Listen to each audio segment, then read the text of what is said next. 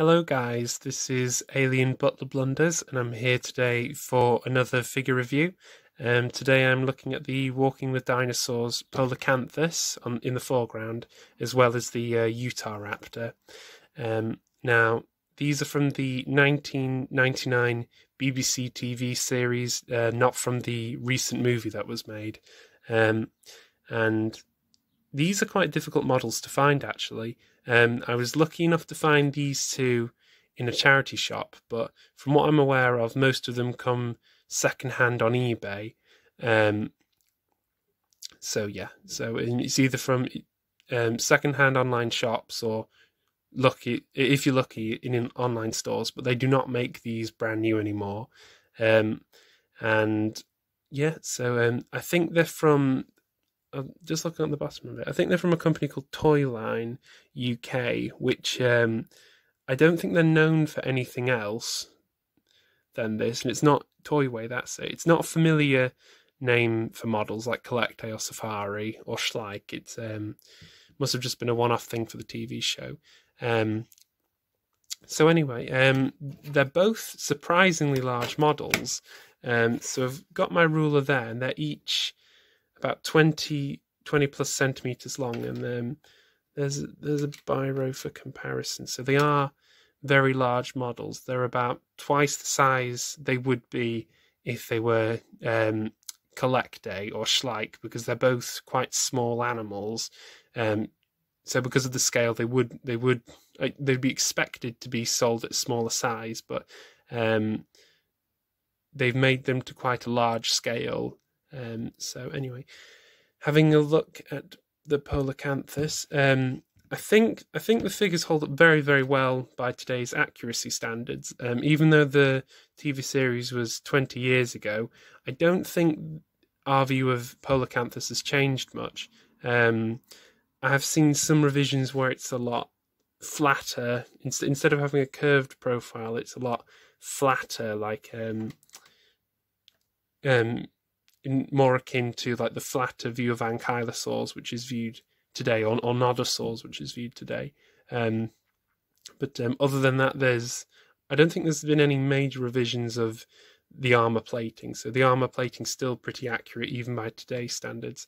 A comment on the posture of both of the models is that they both got very, very static, very neutral postures, and I think what the retailer has done is they've used the same models they used for the TV series and just produced molds of them, so that they're not even in any posture. They're in very, very, very, very neutral positions. That I think so. The CGI models had on the BBC TV series.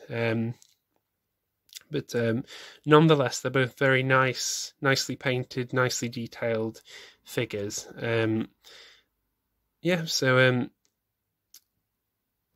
on to the Utahraptor. Now this would not hold up by today's accuracy standards. I've seen some depictions of Utahraptor as a much bulkier animal for its size. So as dromaeosaurs get larger, they tend to be quite bulkier than the much lither, smaller relatives. So the neck would be shorter, the head would be larger. Still very nice figure and accurate to the presentation of the animal in Walking with Dinosaurs.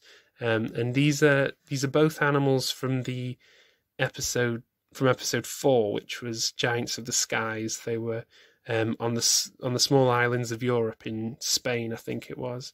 They're both European dinosaurs, and I'm from England, so this definitely is an English animal. This one, on the other hand, is an American animal, Utahraptor. I think for the BBC TV series, they didn't have a predator for the sort of English environment, even though they knew a lot about early Cretaceous plant eaters. They didn't have any early Cretaceous carnivores, even though they know now today that there was Baryonyx and Neovenator and many different predators in that same ecosystem. But I think in the early 90s they didn't know enough about them to have a name on them, so they just used an American animal. So there was no evidence that these two directly interacted, but in the TV series they were seen in sort of a predator-prey relationship.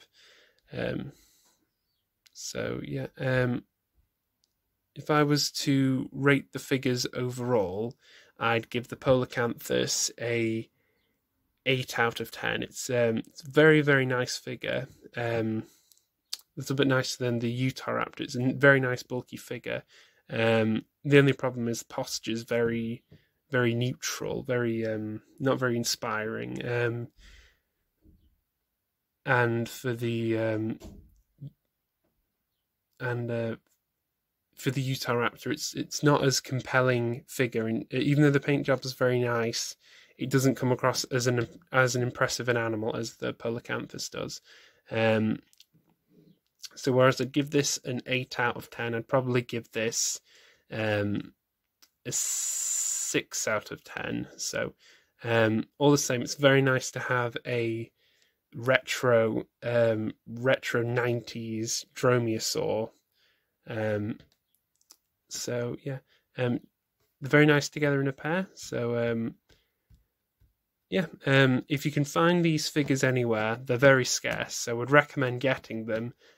But unless you're like a very, very avid fan of walking with dinosaurs, I wouldn't overtly recommend them. So if like me, you grew up with the series and you want some nice throwbacks to the series, I'd recommend these or any others on the line.